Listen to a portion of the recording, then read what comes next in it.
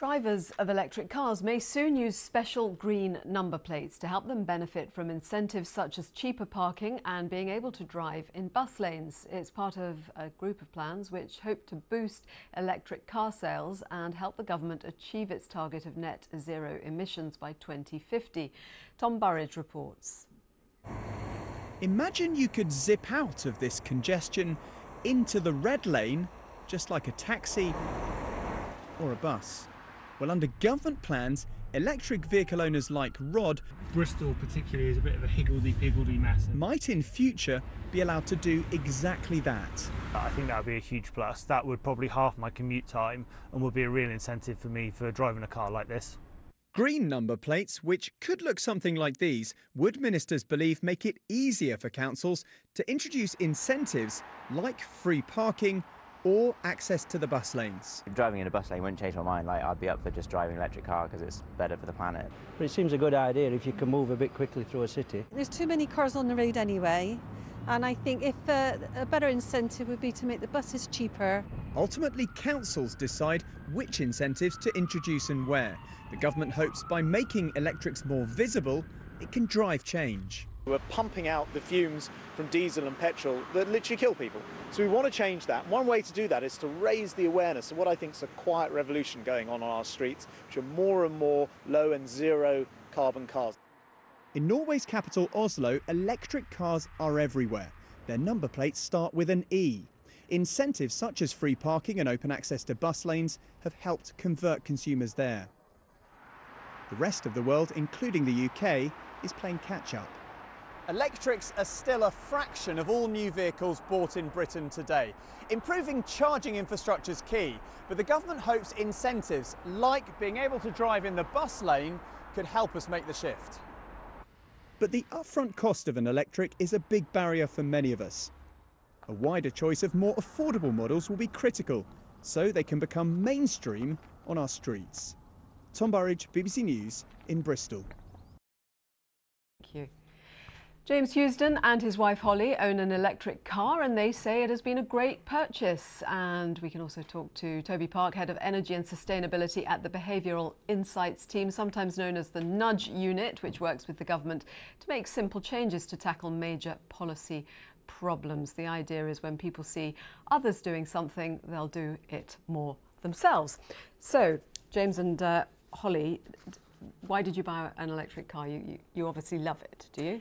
Well, you were pushing for one, weren't you? It's sort of the new technology. You're a bit of a technology. It was more the cost factor that was the overwhelming thing for us, because with electric cars nowadays, everyone looks at the price to buy them, and for us, it was so much cheaper with leasing it to lease a car, and that's what we decided to do. So every month now, we're actually saving about £200 every month just from having an electric car and not having the big fuel bill. And what about the costs of buying it? Because there were incentives to buy them initially, but they've actually gone away. Yeah, it's more, from our personal point of view, it's more from a leasing it point of view, it's just so much cheaper. Because originally with electric cars, there is that massive price to buy a car, obviously. Yeah. They are a lot more expensive than standard petrol cars. But from our point of view, we were very cautious of it being such new technology. We didn't want to spend so much money on said new technology, so we thought leasing it would be a safer option, because if anything was to go wrong, we can literally give it straight back to the leasing company. So you're saving £200 a month? Yeah. It's amazing savings. That's huge. Yeah, Did you expect it to be that much of a saving? Well, initially we didn't, in the sense of obviously, you know, cars are expensive, you've got tax, you've got insurance, etc. on top of the purchase price. But I mean, we've also had solar panels put on our property as well, which again has helped massively. But just the fact that... Hang on, so what's included in that saving? What's covered? So included in that saving, so obviously we can charge up at certain locations at no cost. Yeah. For example, we use a local shopping centre fairly often, and it costs us nothing to charge the vehicle. Whereas obviously if we were driving a fuel car, you would be looking sort of, you know, £50 plus to obviously fill that car back up again, which is just basically burning money at the end of the day. For us personally, it works really well. Because personally, we never really even charge at home now. Like, we had the charger put in by the EV company when we bought it, but we hardly ever actually charge at home, and that's the big sort of unsung story of EVs. Why is that? Because supermarkets have chargers. And so now when we do so our if you food charge shop, at home, it increases your electricity bill. exactly. And so But it's when you free go to to a us. supermarket and you charge at a supermarket, it doesn't cost you a penny. What about range anxiety? That's something that people talk about. You can't charge it to go far It enough. was our first big caution, but my sister, for example, she lives in Exeter, so we quite often pop down there, and we can pop into Holly's family in Wales, and it's never been a problem because we've got 2 young children ourselves, and they take about 40 to 50 minutes to well, recharge effectively, to have their food and to be sorted out in the service stations. So recharge the kids and the car at the same time. Exactly. So the car, we always come out and the car's actually finished fully charging long before we're finished. So yeah, it's working for you. Thank you very much. Let's talk more about that nudge unit that I mentioned. I can talk now to Toby. So Toby Park, tell us what the idea is behind the green number plates that are being discussed. It's done in Canada. The idea is put them on the electric cars, and it means other people will be able to see actually how many of them are out there and might encourage others. Exactly right. So there is quite a good news story out there. The number of people buying electric cars is increasing quite rapidly, admittedly from a fairly low baseline, so numbers are still quite small at the moment, but it is more or less doubling year on year. So we want to get that out there because people don't always realise that electric cars often look more or less the same to petrol and diesel cars. So we want to communicate that message. And the sort of nugget of behavioural science behind this is this idea of what we call social proof. So imagine you're looking for a restaurant to eat in and you find a couple of restaurants, the menus are quite similar. Let's say one of them is packed with happy punters, the other one has 1 or 2 people in it. Which do you go for? You go for the one that other people are enjoying. It's a sort of indication that it's a good option, and we can use the same kind of process of influence when it comes to vehicle purchasing. So simply making them more salient, making them more noticeable on the road. You're going to be driving down the road, an average journey on the motorway, you're going to see quite a few of these cars with little green dots or green number plates on, and you're going to start to think, oh, actually, you know, people are buying these, it's quite normal, and we do know that that does influence our behaviour. How much does it influence though, Big? I mean, you gave the analogy of a restaurant that's popular. You know, that's an occasional thing that people might do, but your car, when it comes down to it, it's got to be cost efficient and it's got to be reliable.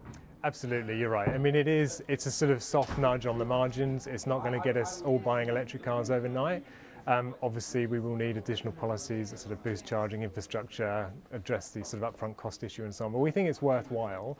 And of course, it's also a platform which we can build on. So it's not just about that sort of social proof element.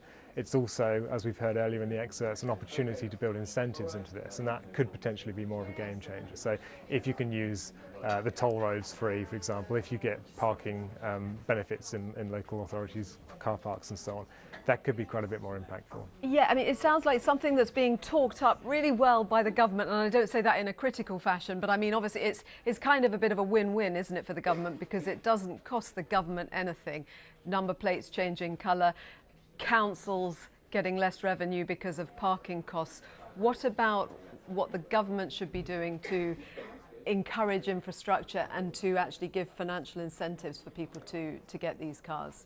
Absolutely, and so we've heard as well that funding for charging infrastructure has been doubled, I believe, but obviously that's the first step. We need much more charging infrastructure. We need to also address this issue of upfront costs. As we've just heard, electric vehicles are generally more expensive up front, and actually that's a bit of a problem as well from a behavioural perspective, because even though they can be quite money saving in the long term, because they are a lot cheaper to run, we do tend to focus on that sort of upfront costs, and we need to address that. So, you know, potentially there are mechanisms that can solve that, maybe things like sort of pay-as-you-save type interest-free loans, where you get a loan to cover the difference that you then pay back through your running cost savings. Maybe local authorities could help, you know, bring together interested community members to agree some kind of collective purchase agreement, for example, you know, buy 100 electric vehicles at once, get a big discount, that sort of thing. So I'm not saying we don't need those slightly stronger policy measures to address the cost issues, to address the range anxiety, the charging infrastructure and so on, but we've got to start somewhere. And actually, you know, in the world we're in, where we've committed to net zero emissions, we need to start transitioning to electric vehicles, and we think this is a pretty good first step just to sort of raise awareness and get people thinking about this. Toby Park, thank you very much. Thank you.